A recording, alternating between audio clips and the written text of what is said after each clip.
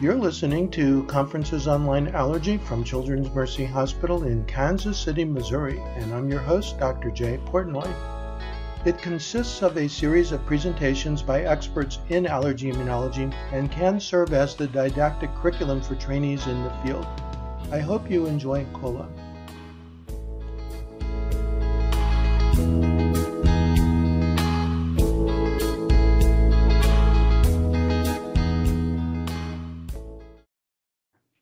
Right. So welcome back to our orientation series. Today we're going to be talking about clinical management of atopic dermatitis. This will be an interactive presentation. We have two speakers.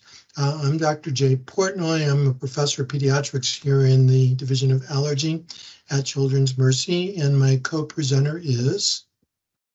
I'm Aarti Pandya. I'm an assistant professor of pediatrics at Children's Mercy Hospital and the University of Missouri, Kansas City. Hi, Dr. Pandya. Hey, Dr. Portnoy. I have these disclosures here. As far as I know, you don't have any. Would you like some? Maybe in the next couple of years, I'll be cool like you and be able to get some disclosures behind my name. Oh, okay, good. It's always nice to have at least a few disclosures. These are our learning objectives. I like to start with a few scenarios, and why don't we alternate reading these and discussing them? I'll start. The question is this eczema? Because we have to make a diagnosis. An 8-month-old gets peanut butter on their arms and hands and shortly afterwards develops a blotchy red rash where it touched. The rash lasts for a few hours and then goes away. Personally, this is not eczema.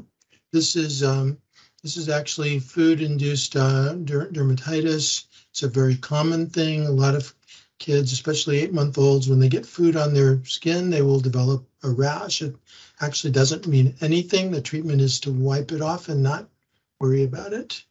You want to do the next one? Sure. You have a 6-year-old who was told to wash their hands frequently. Now they have a rough, itchy rash on the back of their hands. Is that eczema? So with just that information alone, I wouldn't say that that's just eczema alone. There are a couple other things you would need to think about here. First, when you're talking about a rash on the hands like that, depending on the distribution on the hands, you do need to think about dyshydrotic eczema. And then also you have hand washing dermatitis that can also develop with, as the vignette mentioned, frequent hand washing. So, we will talk further about how atopic dermatitis is a clinical diagnosis and how it requires more than just this limited information to be able to make an accurate diagnosis. Yeah, a lot of people call it hand dermatitis, dyshydrotic eczema. There's all kinds of names. But yeah, it's pretty common, especially with COVID. Everybody's washing their hands. My hands look the same way, by the way. I have it too. 12-year-old has bumps on the back of their upper arms. It's not itchy. The bumps are noticeable. I have a lot of parents who come in and say, oh, my 12-year-old has eczema, and they point to these little bumps on the upper arms. That's not eczema. That's mostly keratosis pilaris, which is caused by enlarged hair follicles, but it's not an eczema problem. Do you want to do the next one? Yep. Yeah. And then if I can make a point about keratosis pilaris, Sure. in older individuals, yes, the distribution can be at the back of the arms, it can be on the legs, but in younger kids, you can also get lesions on their face, their chest and abdomen, and it's not atopic dermatitis. You can also get these little keratosis pilaris lesions. Yep. Okay, the vignette. You have a 3-year-old who gets slightly itchy, rough circular rash in the middle of their abdomen that is persistent.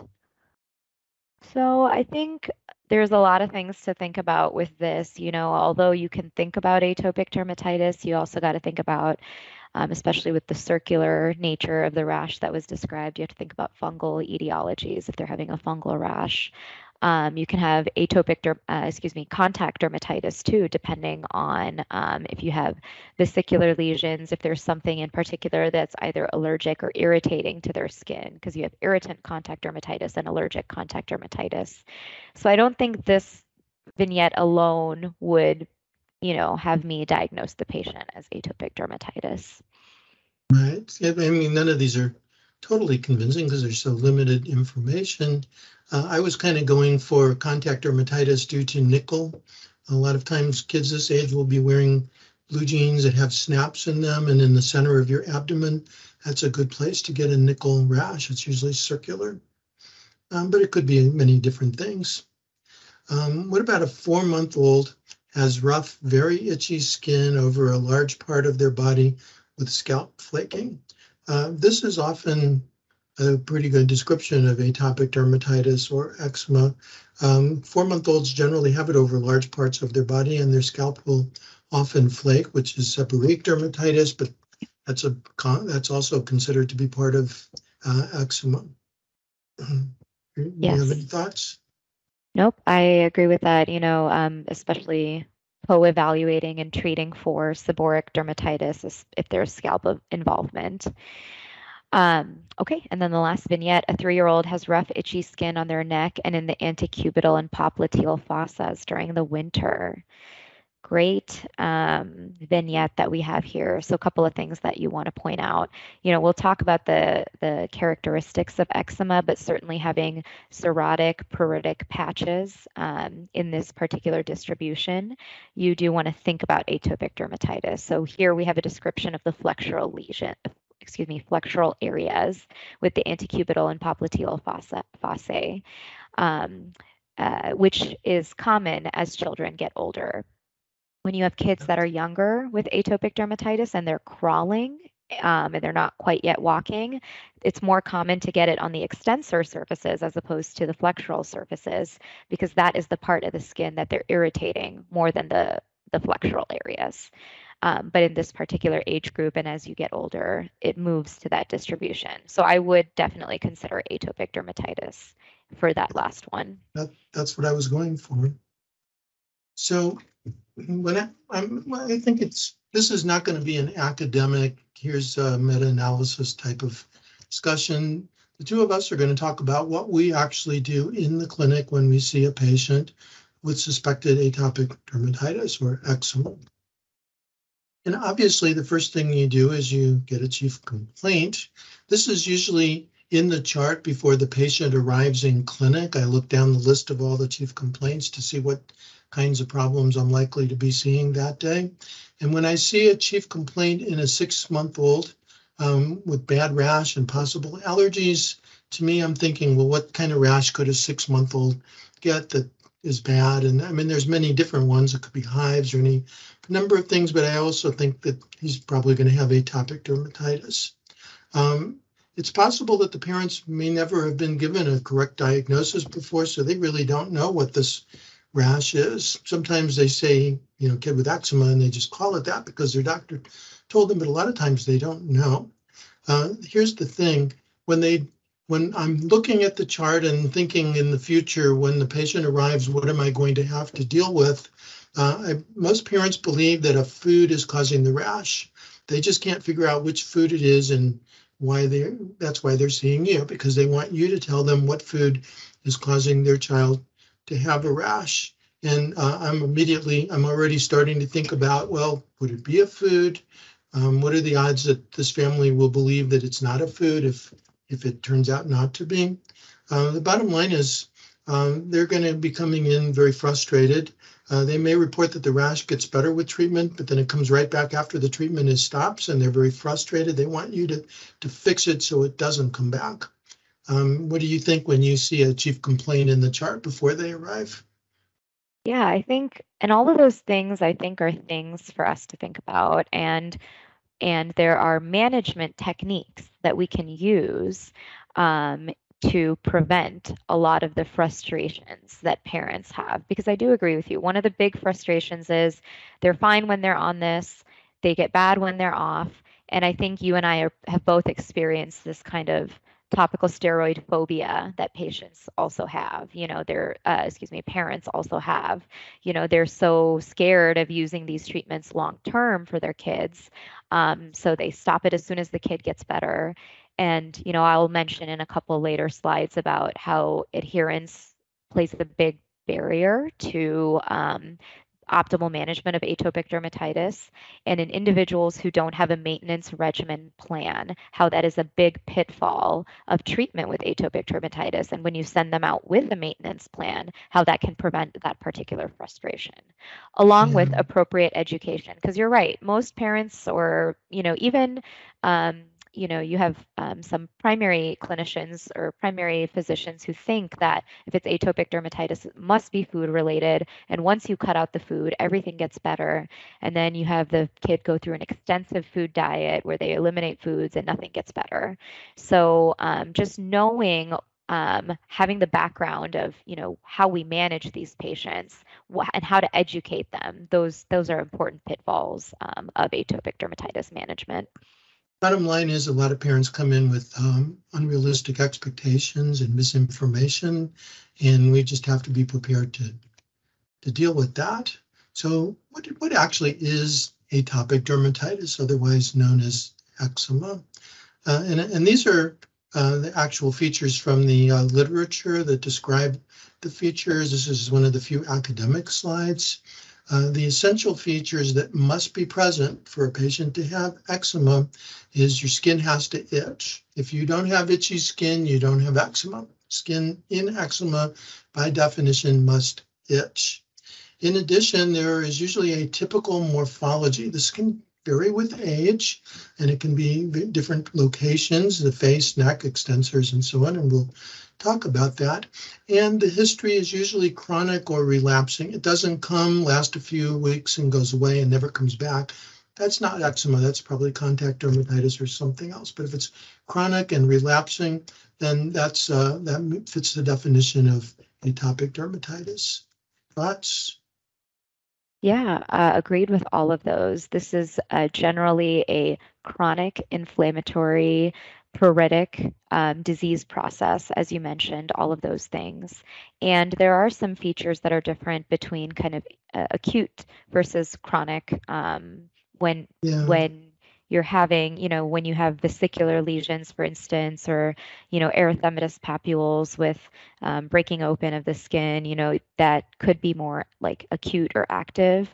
And then with chronic atopic dermatitis, you can develop thickening of the skin, lichenification.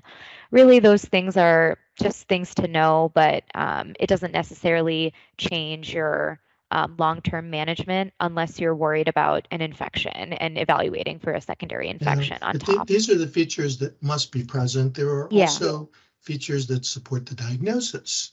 So it often starts early. In addition, there's often a history of atopy, the personal or family history, or a history of IgE reactivity. And generally the skin is dry. Sometimes the parents will say it's not dry, it's oily, but usually it's dry. These support the diagnosis if the patient has eczema. And before we stop going through this, there are also other associated features that are nonspecific but suggest the diagnosis.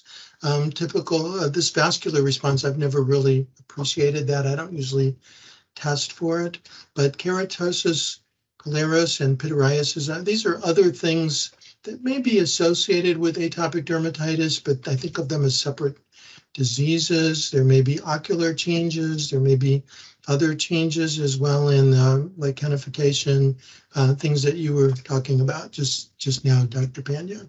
Mm-hmm. Yeah, absolutely. You can also get like fissuring of the skin and bleeding too as well, depending on how bad it is. There's all kinds of things you can get, but there's a problem with the nomenclature.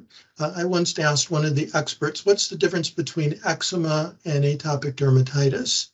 And I think I got a just so story. It was just something that the expert made up because he didn't really know the difference.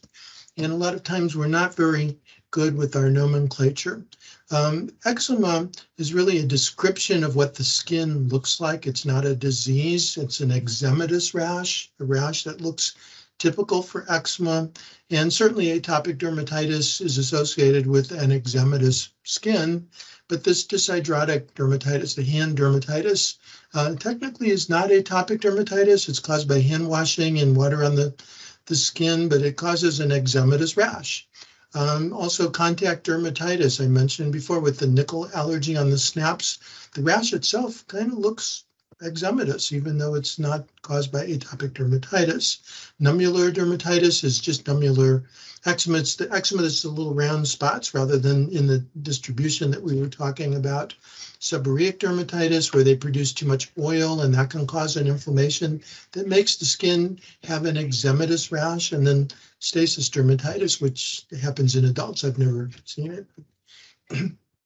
How do you think about the different types of eczema? Yeah, and I've had a conversation with a dermatologist about this as well, and they kind of described similar to what you talked about here as using eczema as kind of a umbrella term or a clinical symptom that the patient is having, and using some of these other terminologies more so for the diagnosis, because your treatment may differ a little bit depending on, which of these you ultimately are diagnosed with. So yeah, I kind of have experienced the same thing.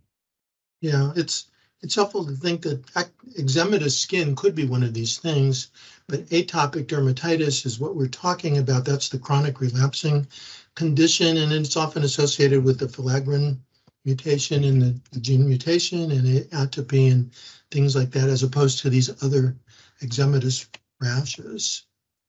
So I always ask, and you already mentioned this a little bit, where is the rash located? It usually has a typical distribution that varies with age. And do you want to describe that, Dr. Pandya? Sure, absolutely. So in your patients who are generally young, like 2 years of age or younger, the areas that are more commonly where you develop the rash more commonly is the areas that are more susceptible to irritation. For instance, in younger kids, they have drooling over their mouth, and that drooling or anything that touches like periorally or even beyond that area on the cheeks, that's more prone to developing into eczematous lesions. As they get older and start crawling, you have the extensor surface involvement, which you can see on the left side in this image. Of course, you can also have truncal involvement really at any age, but you can definitely see it in your younger patients.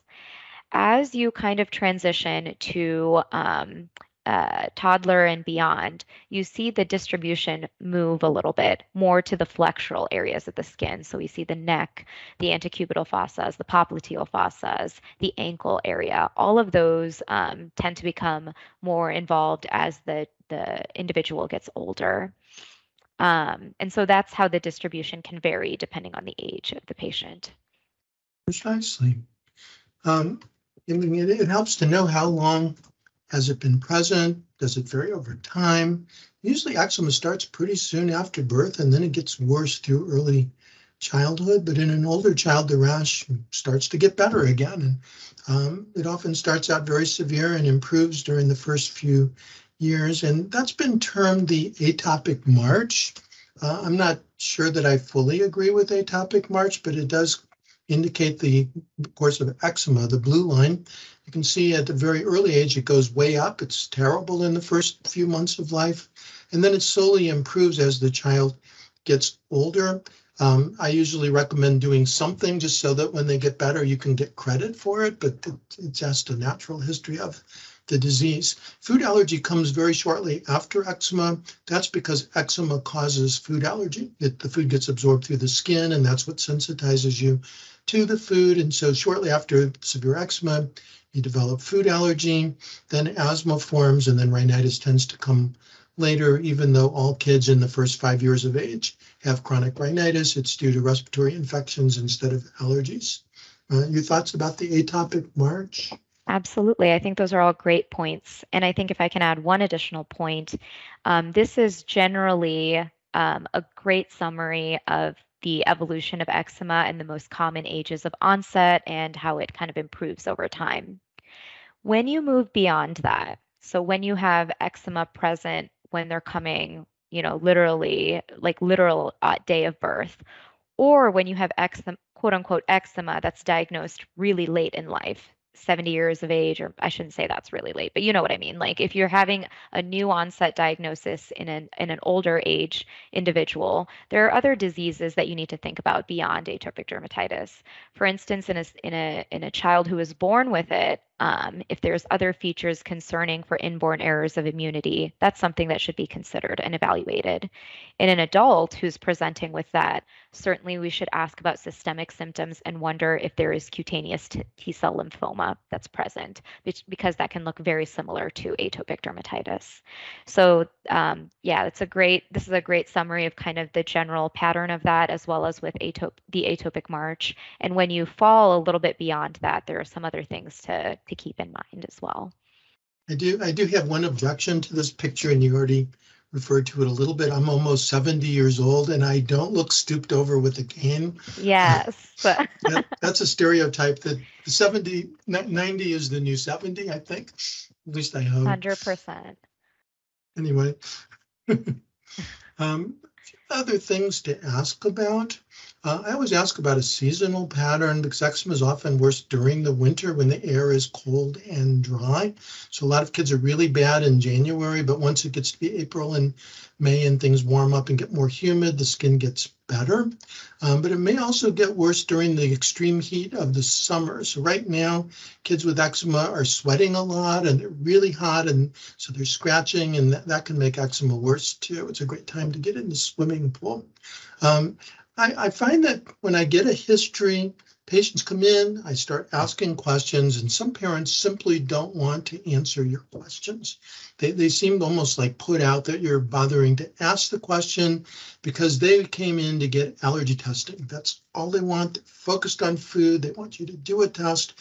Why are you wasting my time asking these questions? And so just one point that I've found that maybe you disagree with this. Some parents won't answer unless you first assure them that you will do a test. Yes, if they want a test, I tell them up front, okay, I will do a test. That's all right. You don't have to convince me. You don't have to worry about it. Now that we know that I'm going to do a test, let's talk about the history of your child's eczema. Have you run into that? Oh, I think that is a struggle that almost all of us as allergists can relate with. What I find personally that helpful is a couple of things. When I start the visit, I introduce myself. Hi, I'm Dr. Pandya. I'm your allergist. And then I say, today here's how the visit will go. First, I will start by asking a lot of questions about what's going on. I'll ask a lot of details about it, some of them that may seem a little bit odd, but it's for me to get a full understanding and a full picture of what's going on with your child. Then afterwards, we'll talk about any testing that needs to be done. And lastly, we'll talk about the best ways that we can treat going forward. So I find that when I set up that expectation right up front, then that testing thing kind of leaves their mind, and then they refocus on, yes, I am here to talk about the disease that my child has. And I find that reorientation helps the clinic flow go a little bit smoother. Now, of course, you can do that and still have some people fixate on testing. And you can certainly say, and at that point, you can talk about the role that testing will play and what tests can be done. It can become very challenging, though, in those visits. But I find that directing the visit right off the bat is one of the helpful tools that I have. It's particularly helpful if they've been referred by a dermatologist and feel that they already have an eczema plan and all the eczema stuff's been done. And the only reason they're here to see you is they want to test. Why are you wasting my time asking questions? I just want to test. As you said, sometimes I have to explain to them that I can't order a test unless I know what to test for. And this history helps me to determine that. That it kind of calms them down because some families just have very strong expectations. And I think the bigger point of that is also there's still a lot of misinformation that exists out there about the role of certain testing with atopic dermatitis. There's still a widespread belief that eczema is caused by one of the top 9 food allergens, and we must get tested for those, or we must get a broad test for all food allergens in order to optimally manage that. So it speaks to just generally how there is some work that needs to be done on a global sense about education with eczema. And I didn't really include any slides on testing in atopic dermatitis. It's infrequent that it actually helps, because the reaction that you get where the skin flares up due to a food is not IgE mediated. It's a type 4 reaction. So allergy testing is of no value at all. Families don't know that. Referring doctors don't know that. The expectations are that you'll do a test and that will tell them which food's causing it, and it's just not true. So as you said, it helps up front to address that issue. I'd like to introduce a term called intertriginous. Have you ever heard that word before? Absolutely. Yeah. It typically refers to like the skin fold areas. We can talk about the groin or axil. Yeah, go ahead. Sorry. I call it intertriginous zones, and the families are like, wow, he used a big word. It impresses people that I can say intertriginous. Say it 2 times fast, it's not so easy. It's where the skin folds. Opposing skin surfaces come into contact, resulting in chronic skin occlusion. This leads to rubbing and friction. Heat and moisture makes that worse. And ultimately, it involves the areas that are typical for eczema, because eczema tends to occur in the intertriginous zones. There. Aren't you impressed that I could say it? Yes. I usually ask about triggers too. You'll often get the following replies if you ask about what makes your eczema get worse. Well, numerous foods make it worse, but I can't figure out which ones. I can't identify a food that triggers it, but I know there must be one. Or perhaps there's no obvious triggers. Most families don't really observe what the triggers are. They're not really paying attention to it. Sometimes they do. What kind of responses do you get? Yeah, I think in terms of environmental triggers, the big ones that I tend to get and the ones that can be supported by doing some testing include pet or animal dander or animal hair. So yeah, when they go to my mom's house, the child's grandparents' house, and they're around the cat, all of a sudden they come flared back at home. Or we also know that, parents may not identify this right off the bat, but if they talk about kind of a daytime pattern of waxing and waning, and you can potentially, regardless of, I guess, the pattern, you can support testing with dust mite. And if you see dust mite sensitization, there is something to be managed better about dust mite avoidance within the home that can lead to a little bit of improvement. But that's not something they'll tell me off the bat. Really, only the things that parents will tell me is potentially pets and then foods as well. Yeah. Okay. So there may be things that trigger it. Usually it's cold, dry air, hot weather, that type of thing. And then also, oh, sorry, if I can make one more point about that. Also, personal care products, especially things that have dyes, scents, parabens. I have heard from parents like, oh yeah, I switched to a scented detergent and all of a sudden my kid flared up again. So I think irritants, the role of irritants as well in atopic dermatitis can be a flare. Precisely, irritants, crawling around carpeting, wool clothing, stuff like that. Anything that's irritating. In terms of treatment, it's good to get a history of what treatment they've already tried. I ask about emollients. That's a great word too. Emollients is just something you put on the skin to moisturize and soften the skin, is the definition of an emollient. And I ask them about emollients that they have been or currently are being used. Most families have something, but they don't know what it is. So they'll look blankly at you and say, well, I got a pink tube, or the dermatologist gave me a tub of stuff. Sometimes they'll tell you it's Lubriderm or shea butter. There's all kinds of things that people use, but if it's a prescription medicine, they don't know what it is. I ask if the treatment helps to avoid The reason I ask about it is because if they know the name of the treatment and tell me that it didn't work, I won't re-prescribe it. It helps to not re-prescribe an ineffective treatment, but most of the time the families really don't know what they're on. I also asked them if they've ever tried wet wraps. And some families have used it and have heard of it, and they say, oh yeah, it works great or whatever. Others kind of give you that puzzled kind of deer in the headlight in the eyes look that they don't have any idea what you're talking about. Those families have not used it, because if they had, they would know what you're talking about. And also bleach baths. When I ask, have you used bleach baths, they immediately look of horror. They assume that you mean pouring bleach over the skin, which is not what you mean, but that's what they immediately think. So you have to assure them that we're not pouring bleach on the skin. We're basically recreating swimming pool water, which is a good analogy, and that calms them down. They may or may not have ever heard of that either. What do you think, Dr. Pandya? Yeah, I think it is one of the things that can happen in atopic dermatitis that leads to parental frustration and it also leads to a difficult appointment too is not knowing what treatments they've been prescribed, because by the time they get to your office, they've probably been prescribed a milieu of different topical steroids. They don't know the names of them. They're like, yeah, I have this blue tube and I have this yellow tube. One of the features of EMR, which can help a little bit with that, is pulling up their external pharmacy history. So then I have exactly what they've been prescribed, and then I can go through those individual agents. But certainly when they come to you, generally they may or may not remember it. And then wet wrap therapy, and we'll talk about it a little bit later, but it's certainly, most individuals are unfamiliar with that. And we'll talk about bleach baths a little bit later as well. We will. Okay, let's talk about emollients.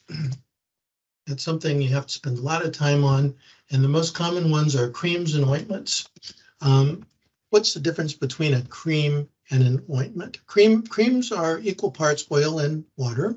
They're easily absorbed and they can cover large areas of skin, but they tend to stay on the skin's surface to reduce moisture loss. It's the water gets into the skin, gets absorbed, and the oil sits out on top and prevents moisture loss. It's got a smooth texture, thicker consistency than lotions, and may offer a better alternative to avoid the greasy feel that many more oily-based products leave behind. So that's the creams. Ointments, on the other hand, are about 80% oil, so they're much more oily. They stay on top of the skin. They're not really absorbed very much because the oil stays on the top and it's only the water part that gets absorbed. They tend to have a thicker consistency than cream, and they work well for extremely dry skin because the thick oil-based formula helps trap the moisture inside after the skin's been hydrated. When you make a prescription for emollients, do you usually prescribe creams or ointments? I'd say generally, ointments are more favorable because they get more of that oil, which helps the rehydration of the skin. But you also have to balance that with family ability to use it, because some parents are like, it's just too greasy. I hate using it. And if you're prescribing something that they're telling you off the bat, I'm not going to use this because I don't like the way, I have to put it on the skin, then, I kind of talk about what will work best for the family. But I will say that if you're looking for optimal moisturization of the skin, I do tend to favor the ointments. Yeah, well, ointments are greasier. Think of Vaseline. Yeah. Some people don't really like how Vaseline feels when it's on your skin. It makes your clothes stick to it and all that, but it does last a long time, whereas creams, there's some of that, but it's kind of a compromise between that and also some getting absorbed, because if you want the steroid to get absorbed into the skin and reduce inflammation, you need a little bit of that too, which kind of gets us to lotions and gels. Because lotions generally work well for a combination of normal skin that doesn't need the oil content. So lotions don't have any oil, they just get absorbed. So if you have a steroid that you just want to get into the skin, but you're not looking to create a moisture barrier, a lotion might be something that would be good. Our nurses use lidocaine lotion to numb the skin before we give and do a blood draw, for example. And then gels. Gels contain a combination of cellulose, water, and alcohol. They hydrate without leaving a residue. Skin may absorb gels so quickly no moisture barrier remains. A good example of a gel would be like aloe. When you burn your skin, you want it to get in really fast. You don't necessarily need a residue to be left on the outside of the skin. Do you ever use lotions or gels? Yeah, I think some of the formulations of the topical, even the medications can be available in lotions and gel, depending on how high of potency of topical steroid you're trying to target for. But beyond that, if we're just talking about emollients alone, certainly lotions are pretty favorable to use. Again, I tend to stick with the ointments and creams before primarily to get optimal moisturization. And there's a couple of other things to think about. In a lot of the commercial like moisturizers, we're talking about like just the moisturizers, no medication in them. There's things that we need to consider. Firstly, they can contain additives that can lead to secondary contact dermatitis. Or worsening of your atopic dermatitis by one of two reasons. You can develop sensitization and then develop contact dermatitis, say, for instance, to something like lanolin, which is in the commercial product Aquaphor. Or if a product has, let's say, benzyl alcohol in it, that is a known irritant, which can lead to further drying of the skin, which can lead to further worsening of the eczema. Also, the products can, again, have fragrances, dyes, parabens in them, which are known irritants to anyone with atopic dermatitis. So I think those are all things that we need to think about when we're recommending the optimal, moisturizing agent. And one last thing, if I can make a point here about this, using the distinction between fragrance-free and unscented. Unscented is a designation that products use or companies use, which can be very confusing. It has a fragrance in it, and then it has a masking agent on top of it to mask the fragrance. So your patient is still getting exposed to the thing that can irritate their skin. Whereas products that are labeled as fragrance-free generally are free of those irritants. So all things to think about when you're recommending the optimal moisturizing agent. So this is a good comparison table I found that you might want to put on the wall of your little cubby that you work in, if you work in a cubby like I do. It just kind of tells you the difference between the different types of products and when they would be used. Okay, before going into treatment, I think it helps to tell the patient what is eczema, why do they have it? Because most families come in and they're kind of puzzled. It keeps coming back. Is it an allergy? They're told the name of it, but they don't really have any idea what's going on in the skin. And they want to know why their child has eczema. Vague answers like it's a skin disease or an inflammatory process or whatever, that's not very satisfying to most families. They would like a little bit more specific information. So I usually tell my parents a story, and everybody kind of has their own approach to doing this. I usually tell them that eczema is a genetic condition, and it's caused by a mutation in filaggrin. I know that not all eczema is caused by a mutation in filaggrin, but many cases of eczema are caused by this, and it is a good example of the type of thing that would cause eczema. Whatever it is that's mutated, it creates a moisture barrier on the skin, and when it's defective, the moisture evaporates out of the skin, causing it to dry out. This causes itching, leads to scratching, leads to inflammation, leads to more itching. It becomes a vicious cycle. And I tell them that that's why you keep getting the eczema. I also emphasize that allergies do not cause eczema. As a matter of fact, eczema causes allergies. Once you have allergies, the allergies can trigger the eczema, but eczema doesn't cause it. If you get rid of all the allergies, you still have the eczema. What story do you tell your parents? Yeah, I think I tell a little bit of a similar story, but I basically say that, your child was essentially born with this skin disease, and this skin disease has certain properties where you lack certain molecules and proteins, or you overproduce other molecules and proteins that leads to the disease skin. So that's kind of like what I tell them on that surface level. We, of course, know that there are details within that are true. You have overproduction of IgE. You have lack of natural moisturizing factor, which is an actual factor. It's called natural moisturizing factor.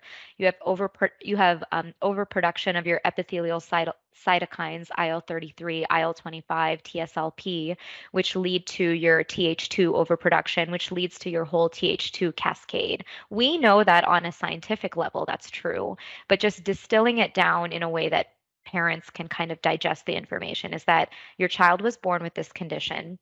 Their skin is abnormal because they have underproduction, however you choose to explain that. And that is why they have the skin disease. It's not something you're doing. It's not something they're doing. This is something they were born with.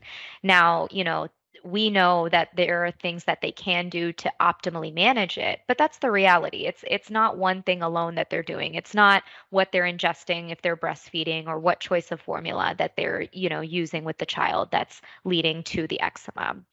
And I love the third bullet point on here because it leads us to so allergies do not cause eczema. Instead, atopic dermatitis or eczema causes allergies. We know that in individuals who have atopic dermatitis, your IgE level, the IgE itself, is driven up. It's higher. And we know that higher IgE levels are associated with disease severity in atopic dermatitis. But when you have higher IgE levels, you have more likely specific IgE levels that are elevated as well, which can lead to false positive or different levels of testing and thresholds in atopic dermatitis compared to non-atopic dermatitis. So that's an important point for us to remember too, because it's one of the issues with food allergy testing. We know that they have a higher IgE level. We know that they have higher specific IgEs to foods. So anyway, those are all great points that we talked about here. Exactly. And basically, it's the itch, scratch cycle. You itch, you scratch, the barrier's damaged, the allergens and everything enter, causes inflammation and redness, which makes it itch more, and it goes around and around and around. What we need to do is we need to stop this cycle. Sometimes, do you ever measure the severity of eczema, Dr. Pandya? I mean, there's a variety of different tools that can be used for it. This is one of them. It's called the Eczema Area Severity Index, or EASY score.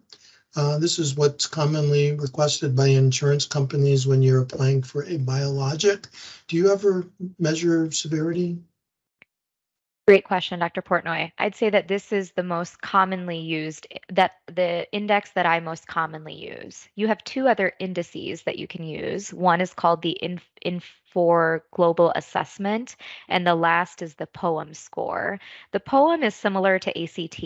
I mean, it's a family-driven score, like they fill it out themselves, but EASY is generally what most insurance companies use, which is ultimately why I use this scoring system most often. It's not that hard to calculate. You basically look at the different areas and you judge the head, neck, trunk, and so on for erythema, swelling, scratching, lichenification, and then you do the mouth. I've got a spreadsheet that does the mouth because it's a little bit complicated. And to have severe eczema, you need a score of 21.1 or greater. And it's interesting how all of the patients I apply for a biologic seem to have a score that's at least 21.1 or higher. It's funny how that works. And there's actually a website called easyscore.com, which I'm putting in the chat, which is a calculator where you just drag and drop how you feel the degree of eczema is for each of these regions, and then it auto-calculates the score for you. It can be super helpful and make that calculation a little bit quicker as well. Precisely. Okay, so let's talk about different treatments for eczema, and probably the most important one is bathing. Frequency of bathing, it turns out that more frequent is better. It should be a soaking bath until the fingers are wrinkly. That's how I describe it, the 10 minutes or so. As soon as they get out, the moisturizer should be applied to the skin while it's still wet to keep it from drying out. So otherwise, if you don't do that, then the skin will dry out and it'll get worse. Now, many parents have been told that bathing should be infrequent to avoid drying the skin out. That's what they come in with. Those are the old recommendations that I mean, 20 years ago, that was the recommendation. it's changed now. We know more. So whoever gave them that information has not kept up with the new information. The benefit of more frequent bathing should be mentioned gently. I don't tell them, well, your doctor was wrong. I kind of just say, well, we have new information now that suggests that more frequent might be better. Most kids actually like to be bathed. So the parents are happy that they can bathe their kids more frequently, and they don't usually mind putting the lotion on more often. What do you think? Yeah, I think one of the barriers that can come from parents is that bathing, depending on this degree of eczema, can be painful for the child if they have such severe disease severity. However, if you get into the cycle of starting to do it, making bath time fun, it can ultimately just lead to benefit for the patient. Mm-hmm. Let's talk about bleach baths. Bleach baths reduces bacterial colonization on the skin. Mostly it's Staph aureus is what's on the skin. It's important to give a formula so they know how to make a bleach bath, about half a cup of bleach to a bathtub full of water. That's not very precise. You can do ounces and gallons or milliliters and whatever, but this is a rule of thumb. The child should bathe in it for about 5 minutes. The entire body should be bathed in the bleach water solution. Helps to reduce bacterial colonies. Gently rub the moisture on the skin within 3 minutes of getting out of the bath. And you can repeat that 2 or 3 times a week until the skin is better. I've heard conflicting opinions about whether when you get out of the bleach bath, you should put or spray a dilute solution of acetic acid to neutralize the high pH of the bleach. Some experts say you should, some say you shouldn't. I don't have an opinion about that one way or the other. It does seem like it's one extra step, but it is helpful to at least rinse the bleach off before you put the moisturizer on, just so that it's not so irritating. What do you tell your patients about bleach baths? Yeah, I think this is one of the topics that has quite a bit of variability from allergists because there's so much variability on data. There's some data that show that bleach baths are excellent and we should use them, and there's other data showing that when you compare it head to head to soaking, as you mentioned in the previous slide, that it's doesn't have significant difference in outcomes. What I will say is if you have issues with infections or staph colonization, that is the patient population that I would use it for. Generally, apart from that, I try to optimize other therapies as well because I know there's conflicting data behind it. Yeah, and bleach baths basically reduce bacteria. So if they have a history of infections, I'm very reluctant to prescribe systemic antibiotics. Topical antibiotics like mupirocin are okay, but you can even become resistant to that. I don't know of any bacteria that are bleach resistant. Yeah. And of course, you want to do it safely. So these are some things you can tell parents. Yeah. What about wet wraps? Yeah, what do you tell your parents to do about wet wraps? Yeah, I think wet wraps are a little bit of an underutilized therapy that can lead to pretty good improvement of eczema.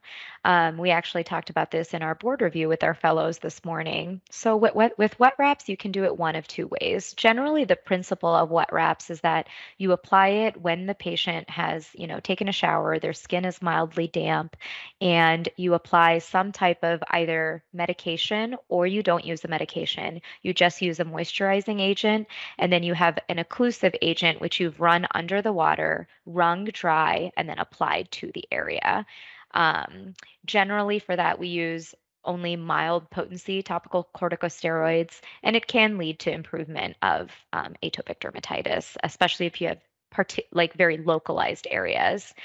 They also make sleeves, which you can buy off of like Amazon, where you can apply that like to the whole arm, or even like onesies that you can apply to the entire like body for children.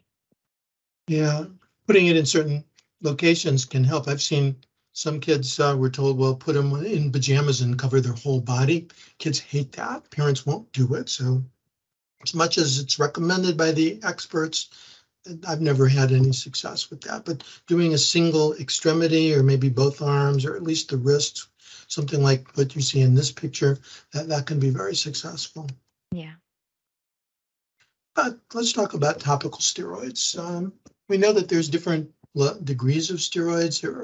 The potency can be lower for sensitive skin areas such as the face and intertriginous zones. Then there's medium steroids that are good for the trunks and extremities, and high potency only for severely lichenified skin. And if you don't let it get to that point, I don't usually use high potency steroids very often.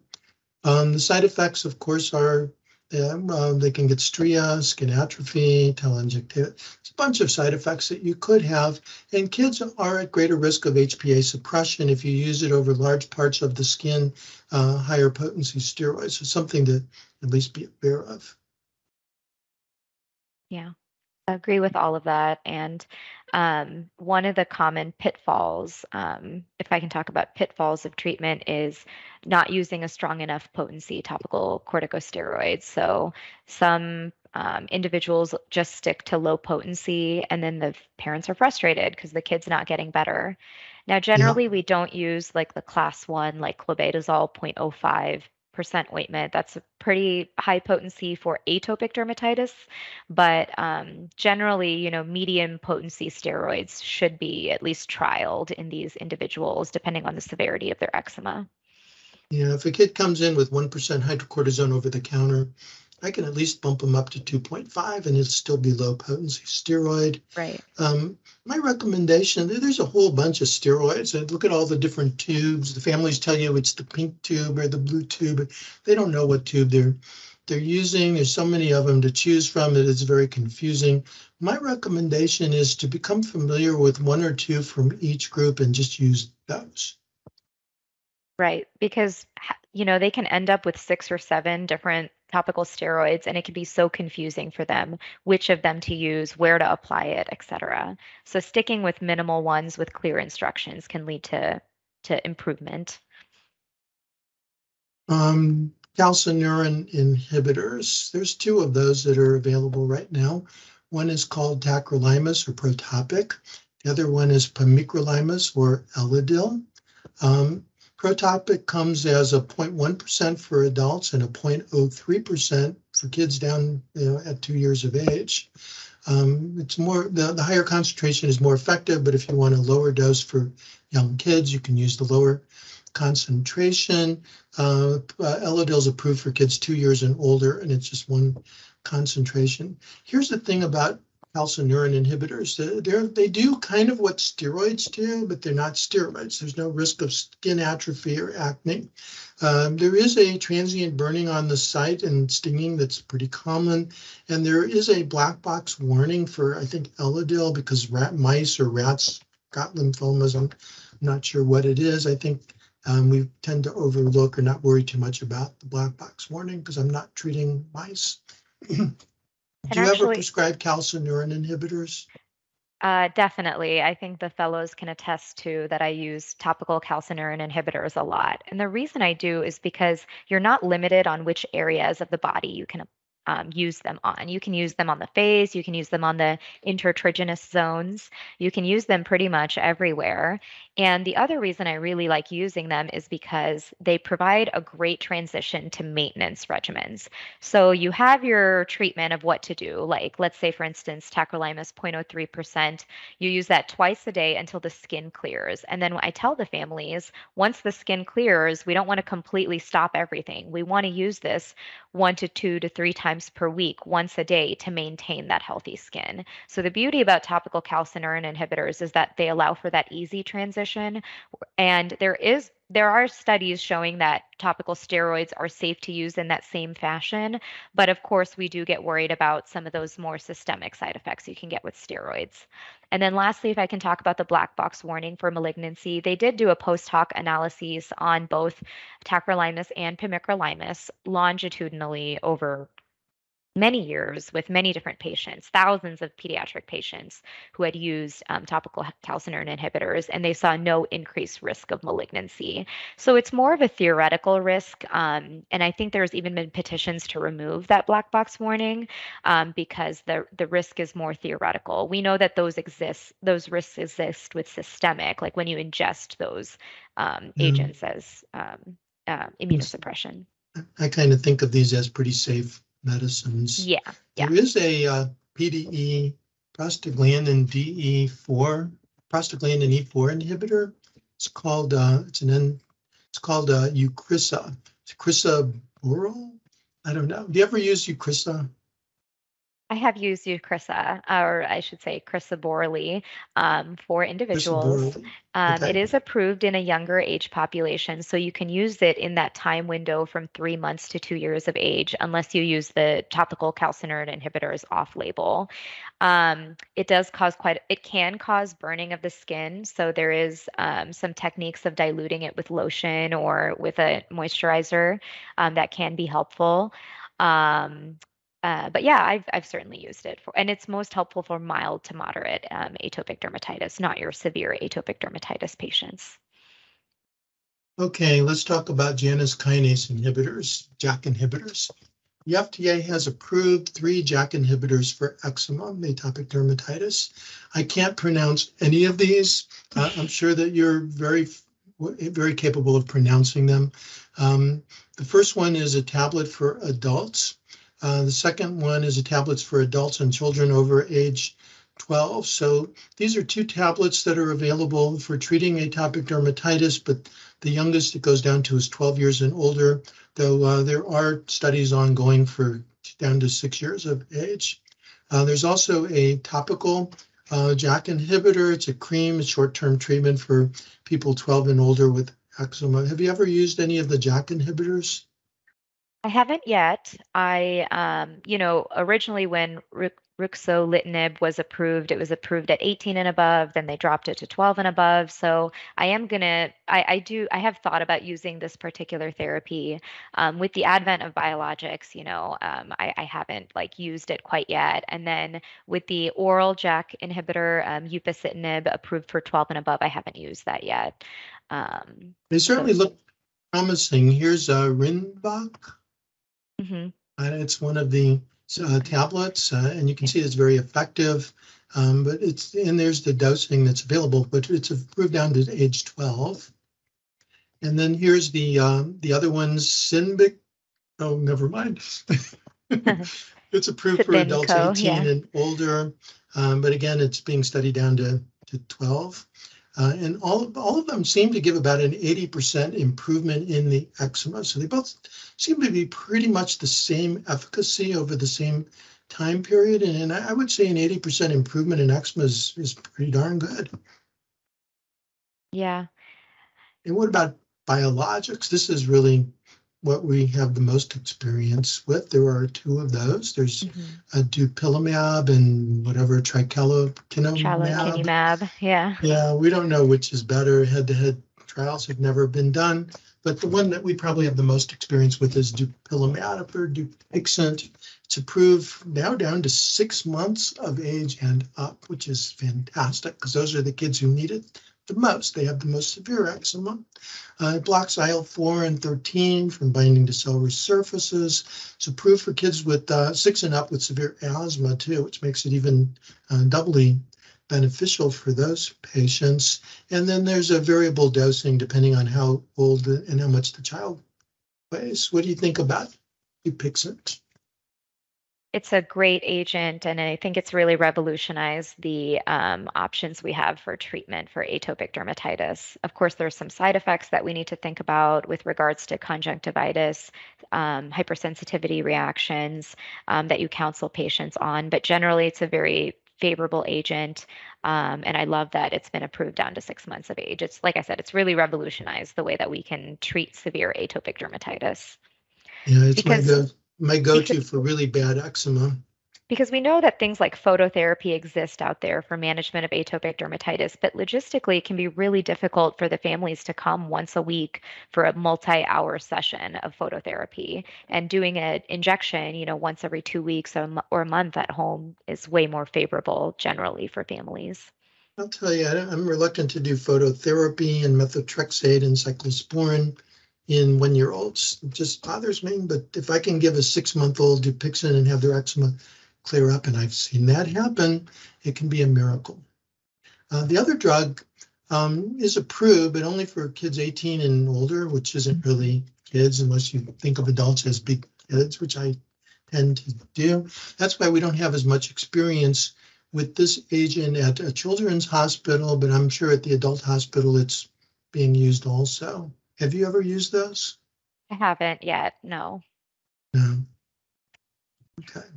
Anyway, we're just about out of time. I guess to finish up, I recommend that if you see a patient with eczema, give them a step plan, which includes bathing daily with a soaking bath, applying emollient frequently during the day, starting with a low potency steroid, then a medium.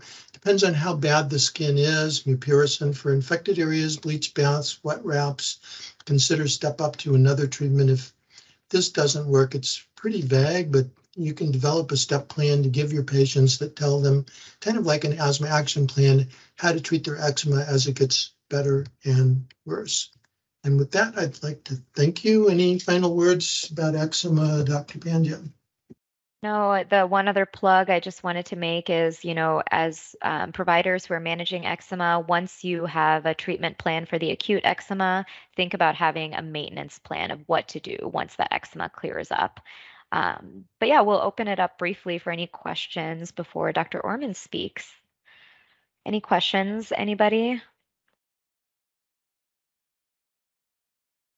Thanks for the presentation, guys. That was fantastic. Got lots of questions and comments. I'm going to save them for later. We will have more talks on eczema, atopic dermatitis in the near future too.